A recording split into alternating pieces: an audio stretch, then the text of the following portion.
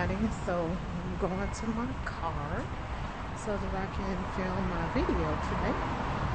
And I'm actually decided to start talking to y'all on my way to the car because I'm excited about what we're going to talk about today. So today's Let's Talk About series is going to be on letting go. So we're going to talk about letting go. And one of the reasons that I wanted to talk about letting go is because I started thinking about the fact that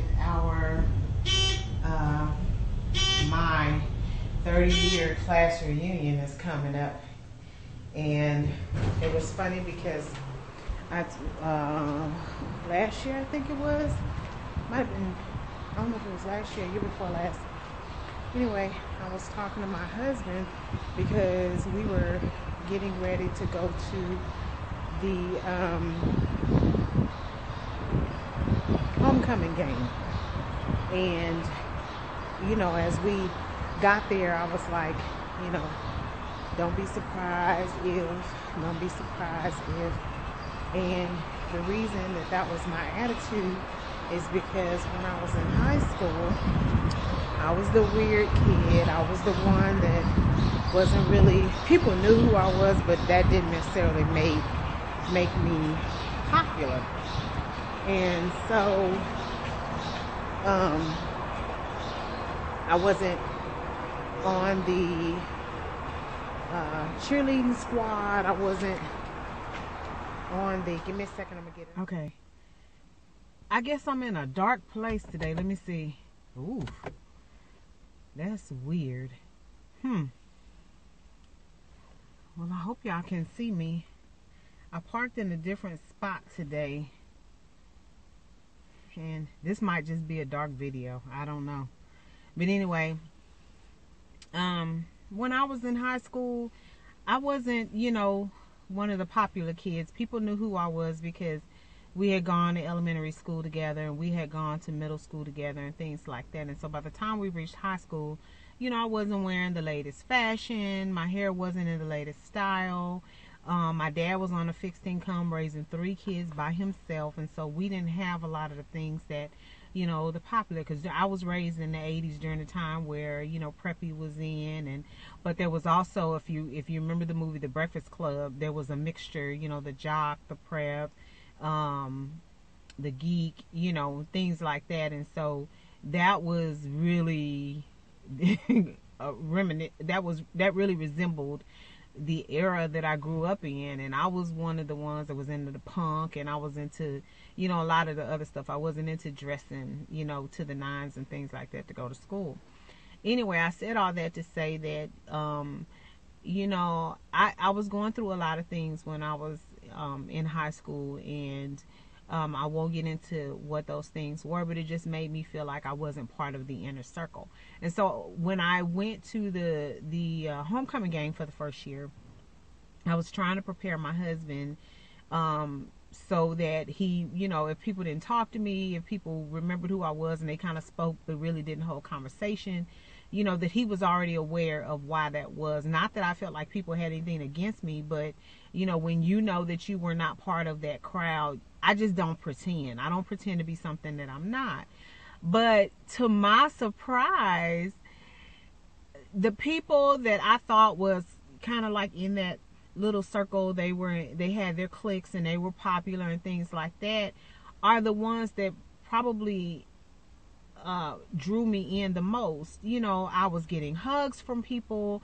I was strolling down memory lane with people, and it was just so different than what I imagined in my mind. And I don't know if you remember, in one of my previous videos, one of the things that I mentioned was we always have a different perception of what another person has. You know, you're in a situation with someone, and the way that you perceive it to be is completely different than the way the other person perceives it to be. And so as I began to talk to my classmates, I learned that their perception of me was completely different than what I thought how I thought they perceived me to be. And so that was just really funny to me. And as I get older and mature and learn how to deal with different things, one of the things that I'm also learning is letting things go. I dealt with a lot of different forms of abuse when I was growing up. And so I had just developed this disposition that, people were always, I'm not going to say always have to get me because I'm not crazy. I just felt like people just didn't have good intentions where I was concerned. It kind of came off one way, but it was really meant to be another way. And a prime example of that is a person that I really thought that I was close to coming up as a child. We spent a lot of time together, playing together, pretending we were having picnics and all sort of things. And then, as I got older, they showed themselves to be completely different than what I thought they were. I went through something that was very difficult for me, and maybe later on, I'll feel brave enough to share that with you. And I was just really shocked because anytime it came up, they just kind of blew it off like, almost as if to say they were sick of hearing about it. But I couldn't do anything about that because it happened to me. It was a part of my history, and it began to shape me at some point until I finally decided that I was not going to allow that thing to control my destiny, to control what kind of person I developed into. And that was really hard, trying to pull myself out of that. And I'm very glad that I was able to do that. And I know that it was nobody but God that helped me, because a lot of things that I've been through, I just truly believe that if God had not been watching over me, that I just would not be where I am today. And it's not to say that I don't have baggage, because everybody has baggage. Everybody whether you outwardly express that or not, you have issues and hang-ups of things that you're fighting your way out of, situations that you're finding your way out of. And so I constantly build on that every day. I try to be better every day. I try to think of things differently every day, because I just absolutely refuse to be in a place where I'm constantly focused on the negative. So I'm that person that will always, I'm not going to say always try to find a silver lining, but I definitely always try to find something good in the situation. And so even when it's really hard, at the end of the day, that's my objective, is to try to see what good can come out of that situation. So I'm that person that, somebody say, oh my God, it's raining cats and dogs. And I'll say, oh, well, at least it's not raining elephants. So basically my thought is, at least it's not as bad as it could be. And so anyway, with all of that being said, when I was in college, I studied psychology, and one of the things that they try to tell you is to try to find, what school of thought connects with you the most. And there are 6 different schools of thought, and the 2 that kind of really stuck me was behaviorism and cognitivism. And I guess that's because, I'm a thinker, but I also try to look at, why people do what they do, so on and so forth. And those schools of thought are more than what they superficially represent. So it's not just about how a person behaves. You have to study a little bit more to really get a good understanding. And so cognitivism is not just about how a person thinks or how their mind works. It's more to it than that. And so, I thought for sure, initially I was, I'm a behaviorist, and that's the type of theory I believe in. And then when I started studying, about cognition, I was like, so I was like, over here, trying to figure out what it is that I believe in. But it's okay if you believe a little bit of this and a little bit of this, and you kind of put it all together, because that's really how psychology came to be. One theorist put out there that this is what they believed in, and then somebody said, okay, yeah, I believe in that too. However, let's add a little bit of this, and then these different schools of thought came together. So there's one school of thought that is also interesting to me, and that's humanism. So anyway, I'm not really going to get, deep into what those schools of thought are. The reason I brought those up is because in general, as individuals, it's really difficult for us to look at the action instead of the person, because especially when you're connected to a person who, like, very closely, if they do something or they behave in a way that's hurtful to you, it's hard to separate the person from the action. And that is a practice that we really should work on. And I'm talking about myself, as well. We really should work on daily, because a situation can dictate how a person behaves from day to day. If they're having a good day, or this situation does not exist on this day, they will behave this way. And it's not to say that people are not genuine. It's just that your circumstances sometimes can affect your reaction to different things. So if you're having, we talked about this in another video, if you're having a really hard day, sometimes it's hard to process how to behave rationally. Sometimes it's very difficult to always smile about something. Sometimes it's hard to listen to what people have to say when they're going through their problems if you're already going through something.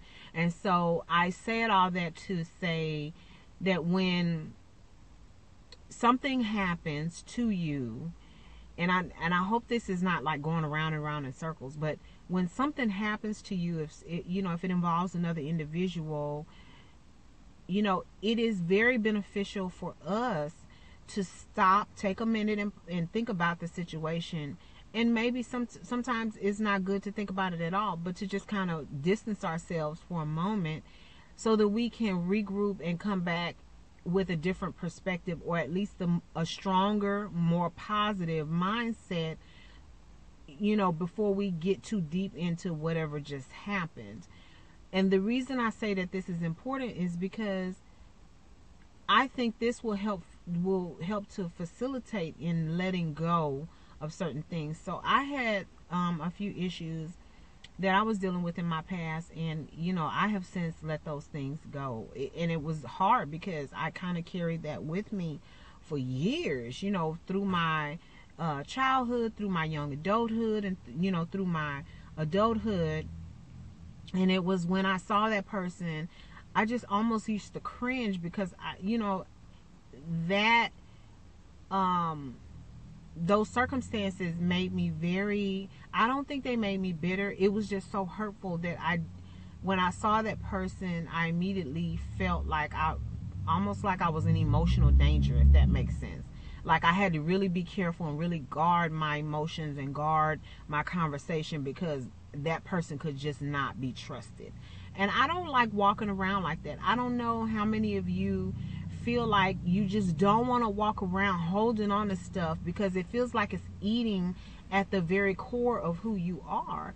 And that's not a good place to be in. So today I want to talk about, as we're talking about letting go, let's dialogue and share some suggestions on how we can let go. I know what things have worked for me in the past and what things are currently working for me.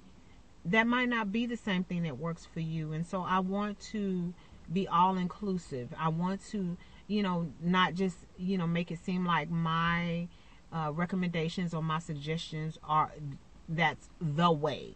I never want the videos to come across that, this is me telling you how to deal with whatever it is that you're going through, how to move past whatever it is that you're struggling with. Those barriers may differ based on, individuals and circumstance and things like that. And so, the whole point of sharing the videos and sharing these let's talk about topics, is to get the conversation started about these different areas of life, to try to find ways to help each other. No one person has all the answers. The only one that they know everything and they have the answer to everything is God. And we are not God. We shouldn't make things our God. And so anyway, and I'm not going to get into all, I'm not preaching. I'm not going to get into all of that. But what I'm saying is, we can never live long enough where we know everything. It's just not possible. Because even like, we'll take medicine for example. Even in medicine, when these doctors have gone to school, from the moment that they started their education to the time they get their degree, so much has changed because we as individuals change. Medicine can never remain the same because diseases and medical issues and conditions and things like that don't remain the same. And so that's how you have to start kind of process things through your head, is that things are always changing, things are always fluctuating, and we want to move with the world and learn how to manage the things that we're going through as things change. What we did 10 years ago to manage the issues that we face in life and raising our kids, and trying to champion those hurdles that we have, that come up against us. The way that we dealt with those things 10 years ago is not how we would deal with things today, because things today are so different. I used to tell my kids all the time, oh my goodness, a lot of the stuff that y'all are dealing with, I didn't have to worry about that stuff, because even if those things existed when I was coming up, we weren't exposed to them. I just, living in Houston, living in Hiram Clark, I listen now, some of the students call Madison, that's where I graduated from high school, Madhouse. I'm like, why is that a badge of honor to call the institution that's educating you a madhouse? Do you not realize a madhouse represents something that's completely chaotic and disorganized and just all over the place? Why would you want to associate yourself with a stigma like that? I would never want to be, the institution where I came out, where I got my education, being known as a madhouse, and along with that comes a lot of the stories and stuff that I'm hearing about the drug activity and the gang activity, and the neighborhoods that we grew up in, they just don't even look the same. To start off, they're almost like a ghost town, because a lot of the elderly and the adults that live there that raised us, that village, we talk about the village, they're gone, or either they've moved on. The kids didn't, they didn't stay in the homes that we were raised in. So anyway, so we want to to talk a little bit more about how to let go. And so if you have any suggestions, or if you have a conversation that you want to get started about ways that you can let go, whether it's emotional, whether it's an addiction, whatever it is that you feel like you're trying to let go of, if you want to start a dialogue about how to do that, leave a comment below. And we definitely want you to click that subscribe button, so that you are and that notification bell, so that you're notified when I post another video. I'm trying to make sure that I do a video in the Let's Talk About series a few times a week. I really would like to do it every day. I think there's enough topics to do it every day. And so if you have a topic that you would like for me to touch on, also leave that below. Follow us on all of our social media. We have a Facebook page, Twitter, and Instagram. I also have a website. I also have a second channel, which is my nonprofit organization, the Faces of the Village. And we are on YouTube. We have a website. We are also on Twitter, Instagram, and Facebook. And so we'd love to have you as part of the family. Go ahead and click that subscribe button, click the notification bell, leave us a comment, and like this video. And we look forward to interacting with you on our next Let's Talk About video. Have a good day. Bye.